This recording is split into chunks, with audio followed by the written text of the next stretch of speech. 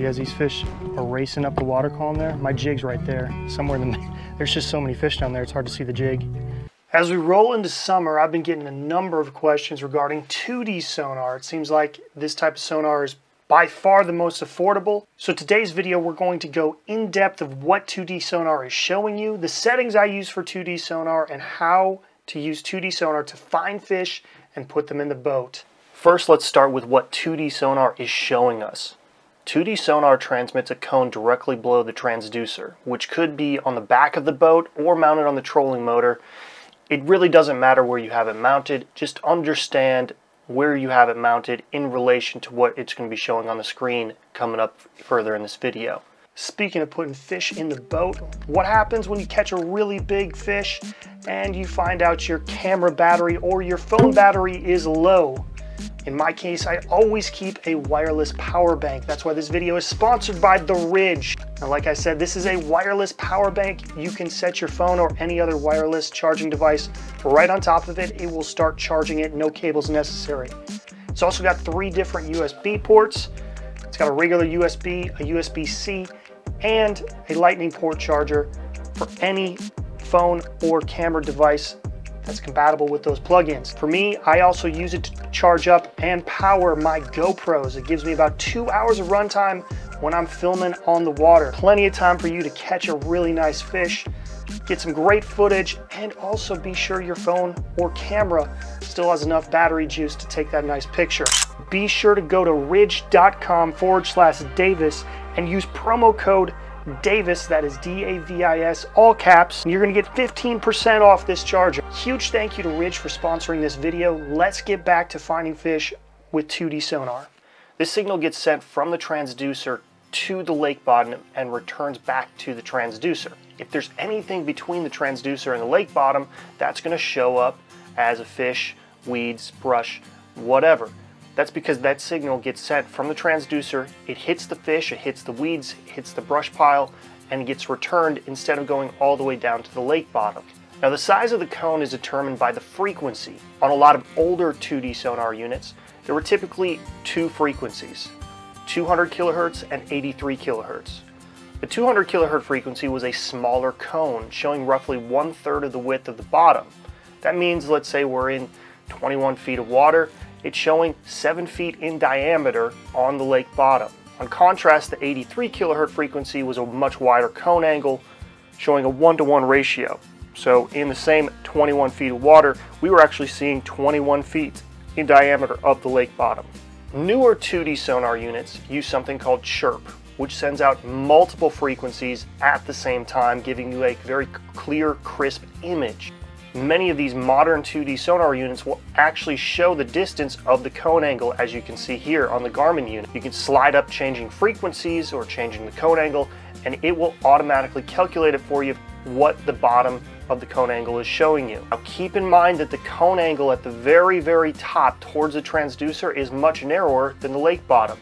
So if we go back to our example of using 200 kilohertz in 21 feet of water, that's showing us 7 feet across on the lake bottom. But if we go up just 3 feet to 18 feet down in the same 21 feet of water, it's only showing us 6 feet across in diameter. So understand, as you get closer towards the transducer, the cone angle is narrower and it's not going to show as much data, versus near the lake bottom, it's going to show a wider cone angle. It's going to be much wider and show more data. So now that we've covered how 2D sonar works, let's talk about reading the screen. Most modern day electronics use multiple color palettes rather than the old grayscale style.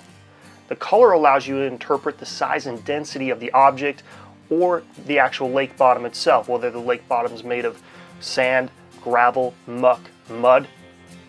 This color scale that you're seeing here uses a dark red as a hard return, meaning a hard lake bottom, brush, rocks, even big fish will appear as red.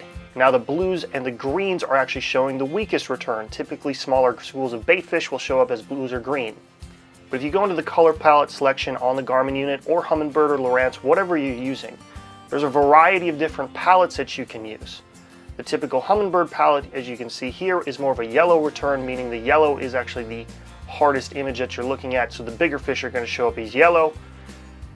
It depends on what you're comfortable seeing. Pick a palette scale that you're comfortable with.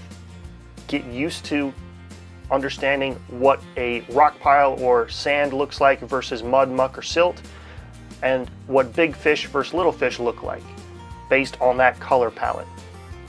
Time on the water is the only way you're going to get comfortable with this. Now let's talk about what you're actually seeing on the screen and how the screen relates to the transducer. On the top right part of the screen, the very top right corner, that is where your transducer would be located in relation to your boat. So anything directly under the top right corner of the screen is directly under the transducer. So let's say you have the transducer mounted at the transom. Anything showing directly under the top right corner of that screen is directly under the transom of your boat.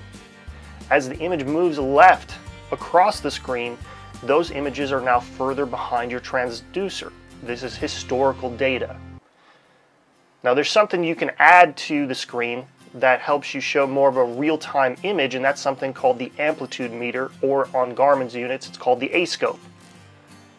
This shows directly underneath the transducer in more of a real-time fashion. Now later in the video we're going to be using this A-scope function to be able to actually see our jigging pattern and see the crappie actually rise up and hit our jigs directly underneath the boat. Want a vertical jig and want to be able to see your jigs, be sure to turn the A-scope function on. Now let's talk about what we're actually seeing on the screen in relation to fish, specifically the arches. This gets into the next thing of setting, either making sure you're not too deep and you're not trying to see too much on your screen. If you go to your range, and you can manually set your depth. Now typically I would go at 30 feet, but because I'm only in about 20 feet of water, I'm just going to leave it on auto because I know it's going to show me more of that screen than less. And let me explain why that's important. The main reason you want to shrink your screen is because of the pixels that it's going to designate to a square inch or area of water. Let me explain something. Let's say this is your crappie for whatever reason, it's shaped like this. When the transducer sends a signal down, it's going to hit part of that fish, and the slower you go over it, the more it's going to ping off this fish, which is why you see all these elongated lines as I'm not really moving that fast. If you were to go 2 miles an hour, it might only hit this fish 3 or 4 times. That's why you see these sharp arcs, because normally a fish is more shaped like this, so it's going to ping off the tail of it, the middle, and the head, and it's going to give you this arc shape. So if you're fishing for crappie like we are today, you're going to want to shrink that screen or actually zoom in. So you're going to set your auto depth from 0 to 30.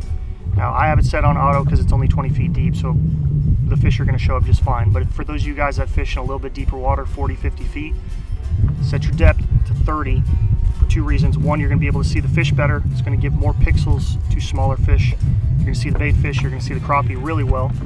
And 2, it's not really ethical to fish for crappie deeper than 30 feet. If you catch them that deep, odds are pretty good. The mortality rate is really high. So now that we got an understanding of what 2D sonar is, what it's showing us, and in relation to the screen, what is directly under the boat or under the transducer and what is historical data, let's try to catch some fish with this jig setup and be able to actually see them on the A-scope hit the jigs. Those fish rising up like that, those fish are just running up at my jig.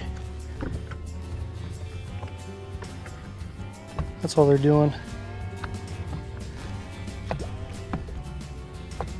There's it. Oh, there he was.